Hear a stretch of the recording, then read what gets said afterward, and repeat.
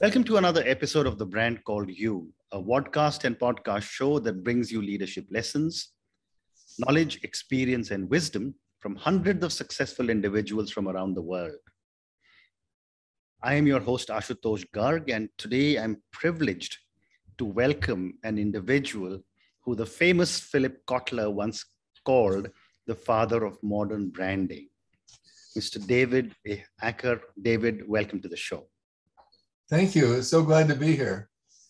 David is the vice chairman of Profit Brand Strategy. He is a former executive advisor to Dentsu Inc. He's written 18 books and hundreds of published articles in prestigious journals all over the world. He has been awarded 5 career awards, including the NYAMA Marketing Hall of Fame. He's a former member of the editorial board of several publications. And as I mentioned in my introduction, Philip Kotler once called him the father of modern branding. So David, with that kind of a track record, it's such a privilege to speak to you. Let's speak about branding and profit brand strategy. Tell me the work you do as a Profit. Well, my role at Profit, which I've been with them now for 21 years, I left academia, University of California, at that time to join Profit to get my ideas more penetration into the business world. And Profit has now expanded greatly. They were very focused on brand strategy using a lot of my models, and they still do that, but now they've expanded to cover design and digital transformation and customer experience and analytics and corporate culture. So they have quite a large portfolio now, but branding is still their lead, the lead product they have. But my role at Profit has always been to basically sit in the corner and write books and to do blogging. So I've done about 350 blogs, and I've written, since I got to Profit, 4 or 5 books, and they add then to the intellectual capital of Profit. So let me start by asking you a question that a lot of young people often ask me.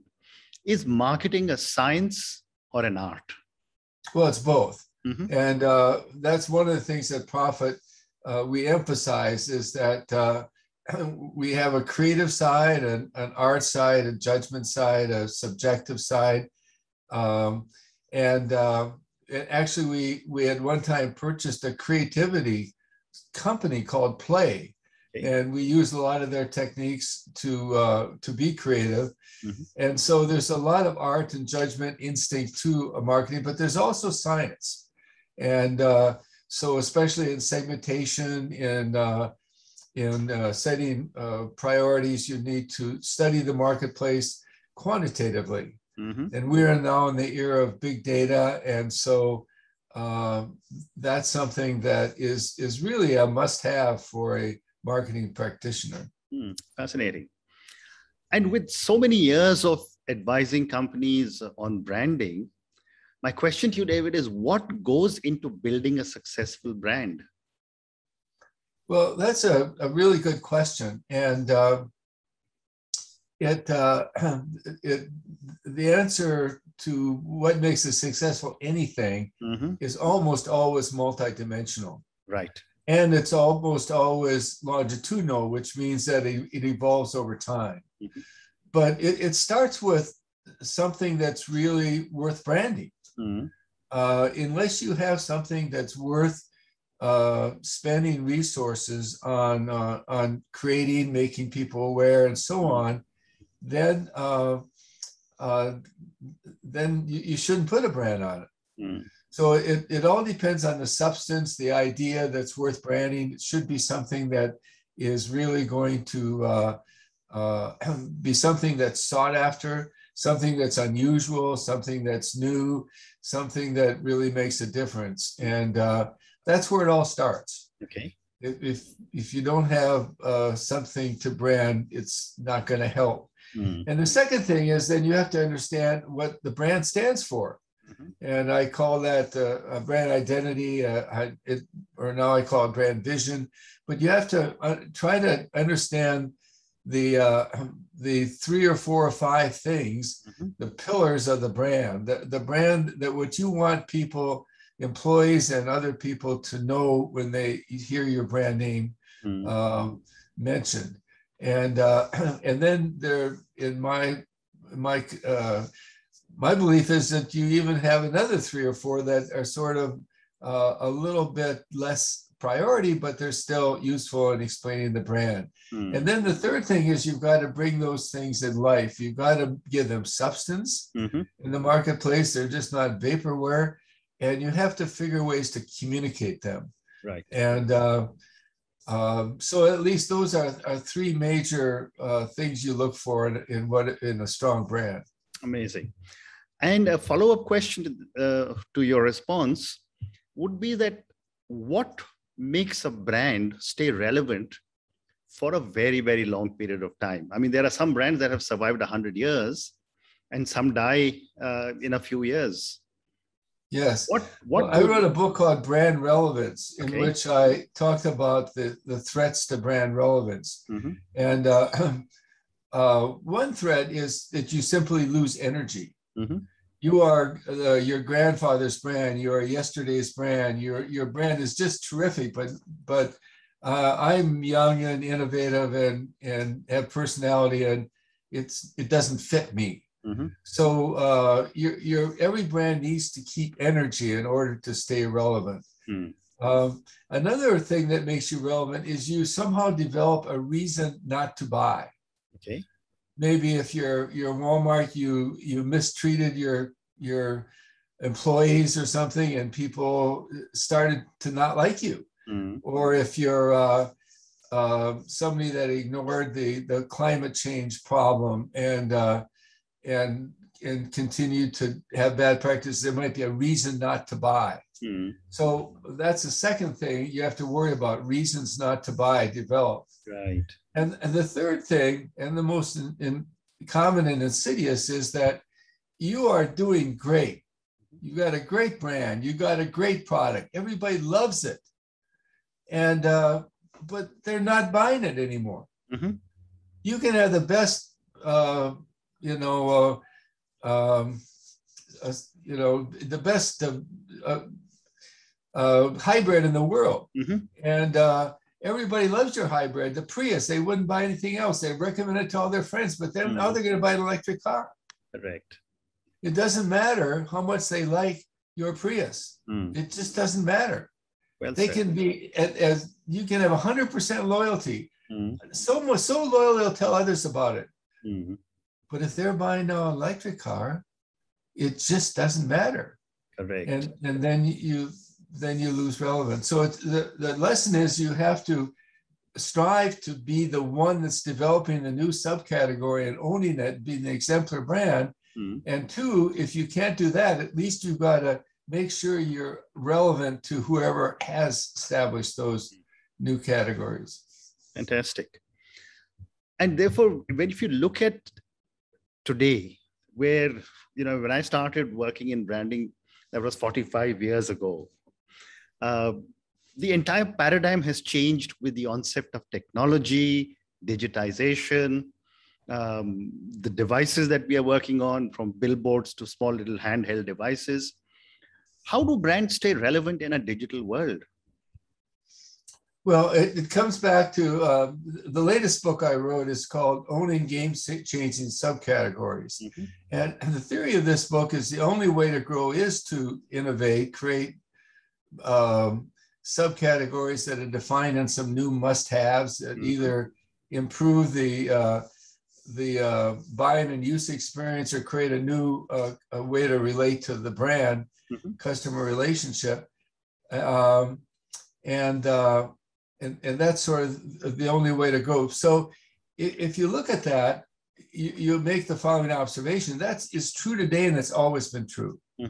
But what digital has done is to put that whole process on steroids. There's now more of these. They're more frequent. They have higher impact, and they come to fruition faster. And digital is behind that because, first of all, digital has the Internet of Things.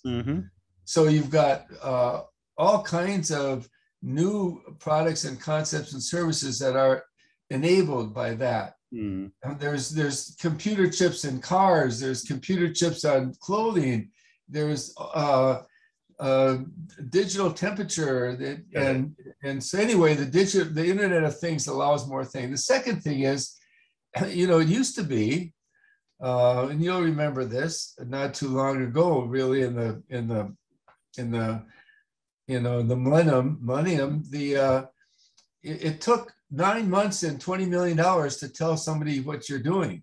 Yes. And now with social media, I mean, there's a company called Dollar Shave Club that sells razors through e-commerce.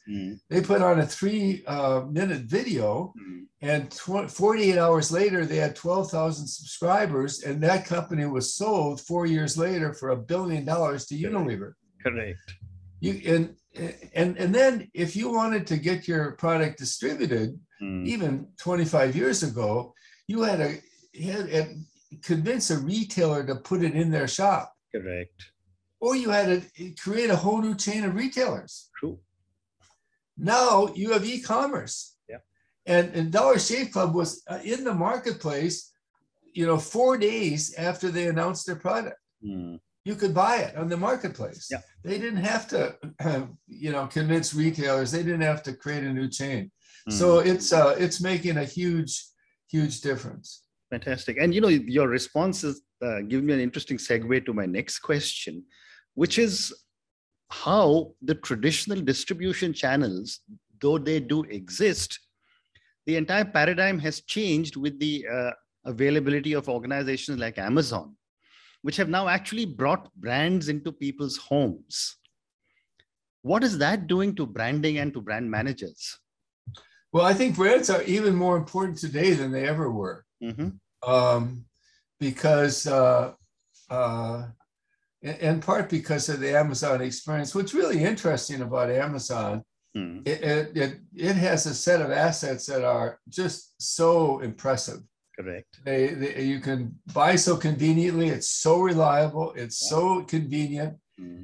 But there are companies that have been very successful at competing against Amazon, e-commerce companies. And what they do is there are several routes. One, they can have a personality. They can be the feisty underdog. They can be humorous. They can ridicule. Amazon can't do that. Correct. Like Dollar Shave Club, that's one of their routes. They had a personality. Second, you can have a passion for what you're doing. Like there's a company that sells mattresses called Casper, and they are passionate about sleep. Okay. And they know all about sleep. And if you want to know about sleep, you can interact with Casper. Amazon doesn't care about sleeping. They're just selling mattresses. Correct. Every single product category they're in, they're just somebody that's conveniently selling you that product. They don't care about the product. They don't care about the application anyway. They sure don't even care about that at all. They don't even care about the product. It's just a transactional relationship. So you can have some depth of things. You can be the feisty underdog. Everybody loves the underdog. And you're competing against Amazon. Everybody roots for the underdog. Correct. And so anyway, in my book, the subcategory book, I talk about 6 or 7 ways you can compete against Amazon. Amazing.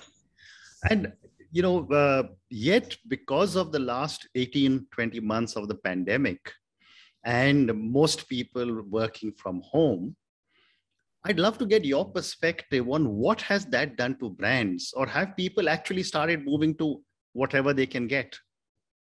It's done to what? To brands. Oh, to brands. Well, again, I think that brands are more important than ever because it's true that you can do research on information about brands more than you could before. But first of all, who wants to do that? Mm-hmm. Most people have got other better things to do. Correct. And second of all, even if you do it, you have to decide which brands to consider. Mm-hmm. And that's a branding issue. If your brand is not, top of mind or in a consideration set because it's relevant, which means two things. People have got to be aware of it, Mm-hmm. and people have got to think it's credible, Mm-hmm. a credible option. Correct. And if you're not aware and credible, you're not going to win in any marketplace. Mm-hmm. And so that's a branding issue. You have to, achieve that sort of thing. Well said. How have you seen technology change branding? Oh, I see. Well, I believe that branding is basically, the principles are the same. Mm-hmm. You have to decide what you want to stand for. It has to be based on something with real substance. Mm-hmm. It has to be differentiating. It has to be resonate with the customers. It has to be something you can deliver credibly. Right. And that hasn't changed. Okay. And the tasks of branding haven't changed either. You have to somehow communicate that, not only with real substance, but you have to communicate it in some way that people are willing to listen, and that they're willing to accept information, and that's I think that one thing in this digital age, stories are more important than anything. I wrote another book on stories, right, that explains why, because most information today is either ignored or argued against, and stories are an outlet. And of course, the digital means e-commerce and social media, and those things, as we've already mentioned, have changed some of the things you do, but not really the fundamentals. Fascinating. So, David, I've got time for 2 or 3 more questions. My next question is on analytics. You did speak about analytics in the beginning of our conversation, but how have you seen analytics being used in building brands? Well, I think that most large companies now, the marketing department has a strong analytics group. It's kind of something that's necessary because of the big data phenomenon. And I think that comes with some risks, because the last time we had this big data avalanche and analytics came to the fore was when we had scanner data. That was in the 80s. And what that did was to lead people to scientifically study what prompts sales. And what they found was price reductions and price deals made sales go up. So everybody diverted marketing, brand building resources to price reduction promotions, and brands were destroyed. And furthermore, there was no real growth. It was just some market churn. And it took, when they realized that, it took years to bring back the brands. And so I worry a little bit about analytics will focus too much attention on short-term things like sales and store traffic and so forth, or traffic to websites. And that will precipitate some strategically disadvantaged decisions. So I think that big data's got some opportunities, but also some risks. Fascinating. So my next question relates to ESG. Everyone's now talking ESG, and it's become a buzzword in every boardroom. What are your views on ESG for brands? Well, I'm just finishing a book on ESG and branding. And my book will focus on the S in the ESG, and it has a couple of premises. The first one is that the battle for the soul of capitalism is over, and the stakeholder model won over the shareholder model, and so we're now off to how do we implement the world in that context. The second thing is that what you need to do is to create some signature social programs that can kind of carry the flag, right, and use them to enhance a business brand, to improve its relevance, to improve its image, to improve the loyalty of its customers. Because you need to do that, because if the social program is an orphan off by itself, it'll have trouble maintaining long-term commitment from the organization. And second of all, if it's integrated into the organization, it'll have access to all kinds of assets and expertise and knowledge that will make it a better social program. And the third premise of the book is the social program, whether it's inside the organization or an external one, will benefit from branding. And most people that run social programs now are not well-versed in branding. They don't have the resources to do branding well. And so they could benefit from a more intimate knowledge of what branding tools and concepts could help them.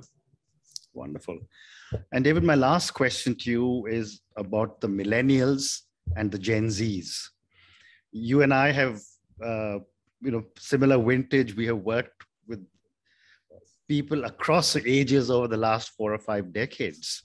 And yet today's world is being inherited by the young, who hopefully do a better job on managing the earth than we have done. How are the millennials and Gen Zs, in your opinion, changing brands and branding?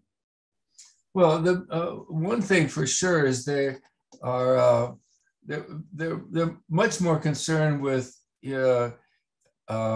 ESG than the older workforce is, especially Gen Z. If you look at the results of surveys that have done on questions like, would you join this firm or would you stay with this firm, or so on, they are it's overwhelming. It's very high in the millennial space, but in the Gen Z space, it's really, they just aren't going to go to work for companies that are in the business of making profits for shareholders. Very interesting. David, on that note, I just want to thank you. It's been such an honor speaking to you. I'm sure all our viewers and listeners have learned a lot from our conversation. And this is for all the people. Look for David's books on Amazon. He's got 18 books. He's got a new one coming out on ESG. David, thank you again for taking me through such an incredible journey on branding and for sharing your vast knowledge on branding. Thank you again, and good luck. Thank you. It's my pleasure. Thank you for listening to the Brand Called You videocast and podcast, a platform that brings you knowledge, experience, and wisdom of hundreds of successful individuals from around the world. Do visit our website, www.tbcy.in, to watch and listen to the stories of many more individuals. You can also follow us on YouTube, Facebook, Instagram, and Twitter. Just search for the Brand Called You.